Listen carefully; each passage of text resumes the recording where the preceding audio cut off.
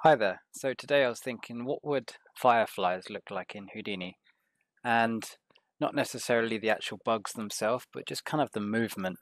And here I have a quick demonstration of what I've kind of put together. And if I click play here, you'll see just a bunch of points with kind of a randomized motion, but they have trails as well. But if I move on, say I want to try something else. So for example here, I've set it up so I can give them a bit more of a trail. So if I click play now, once it gets out of the middle section where they all kind of get out, you can see it's a completely different kind of visual situation going on now. It's really cool. It's a bit like worms though, so it's a bit creepy. But let me step back again. I'll increase the amount of points that's going on by a little bit. When we click play here, now I just have to wait for it to get out of that ball in the middle and kind of break out a bit. Come on, come on.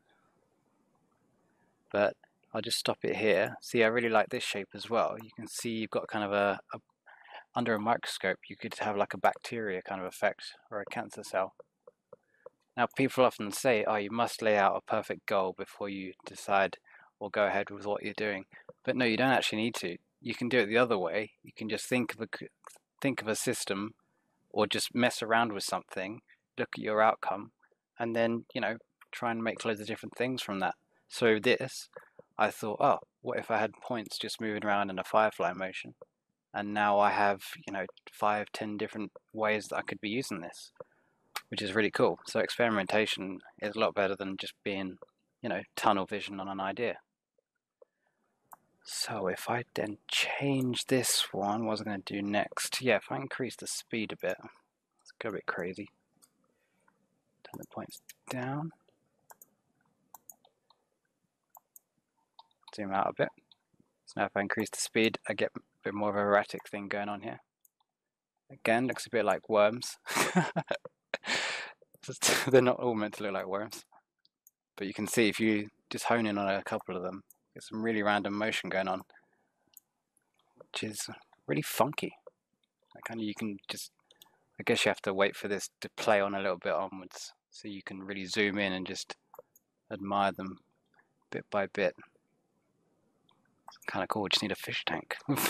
Okay, so now so I've got deviation here, which is how much they wiggle around. If I change this to something quite high, which is 3 in my case, I'm going to turn the points down a bit and slow. Yeah, I'll keep them that speed. I'll turn the trail down just a little bit. So go back to the beginning. Oh, so now we've got a lot more of an erratic look going on. So this is cool. Like I was saying, with all the different types of possibilities, this is kind of if you were to crank up the count, you could use this as kind of an orb, kind of an energy thing just warping around going crazy. But because there's not, it's not so dense in this example, I don't know, some kind of status field maybe. And then if I turn the deviation right down so I get some really nice smooth motions. Whoa, so you can see, I guess you could use that as a firework or evolve it or adapt it into a firework thing. So why am I stuck in this camera? Get out. Right, there we go. So the kind of the slower and the less deviated each motion is, it's really pretty to look at. If I turn this down even further, so let's have 2 trails. We'll have some really nice slow speed. I might need to crank up the point count a bit. Yeah, that's nice. Let me crank it up. Let's go semi-crazy with the number. Click play again. Just let it all explode out into the middle. Let them all find their motion. And yeah, so that's this example.